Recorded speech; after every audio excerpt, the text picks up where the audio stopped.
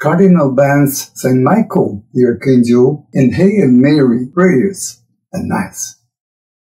Chicago Cardinal Blase Cupich demanded the cancellation of the prayer of Saint Michael the Archangel and the Hail Mary after the Eucharist at St. Joseph's Parish, located in Libertyville, Illinois.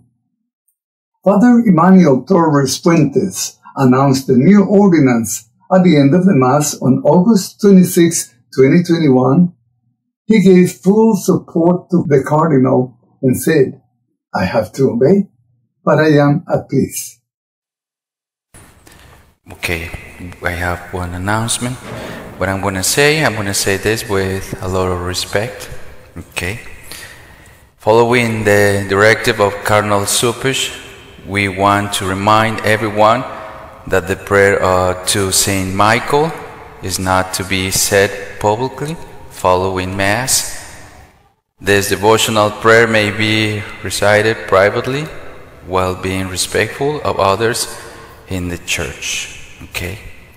And also, you realize that I like to say Hail Mary at the end of the Eucharist. Well, now I was told to sing instead of the Hail Mary. What is the thing? As a priest, I have to obey. And if I obey, I should do this at peace. And my heart is at peace. Okay? I was reflecting on this. Now I say, okay, that's okay. If the Cardinal Cupich says this, I have to do it, right? But at peace. Okay? Thank you. The Lord be with you. And now, we wonder, who is Cardinal Blase Cupich? He's one of Francis' best friends, pro-LGBTI, and one of the most modernist prelates in the Church. He recently presided at the Eucharist where the non-Catholic lesbian mayor of Chicago received Holy Communion. Cupich also ordered COVID vaccinations for all employees and clergy of the Archdiocese. Comments. If anything is needed in our Catholic Church in these times of spiritual warfare, it is to invoke the powerful help of Saint Michael the Archangel. In this entailed world, we need the Blessed Virgin Mary to fill us with her grace and grant us conversion and holiness. Few are the good priests who promote the Holy Rosary and say the Hail Mary at the end of the Holy Mass. But this Cardinal Cupich has forgiven it.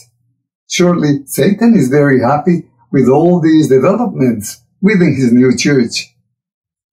What a pity that the priest does not protest and leads a false obedience. What happened to the good ones in the Church? And why are so many going over to the side of the bad ones?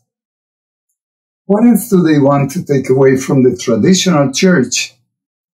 They have destroyed the Tridentine Mass in Latin. They have introduced the Pachamama so that idolatry may grow. They have demolished the Sixth Commandment and opened the door to the LGBTI movement. They have opened the door to mix our church with other religions in false ecumenism. They are promoting a church without a cross. They are making vaccination a sacrament. For those who are not vaccinated will be in sin against the fraternity, which they are teaching. The Antichrist has penetrated our Catholic Church. What we see is not Catholic. It is a new modern sect that is growing within the Church, and that many cardinals, bishops, and priests are following. The sheep of the flock are confused.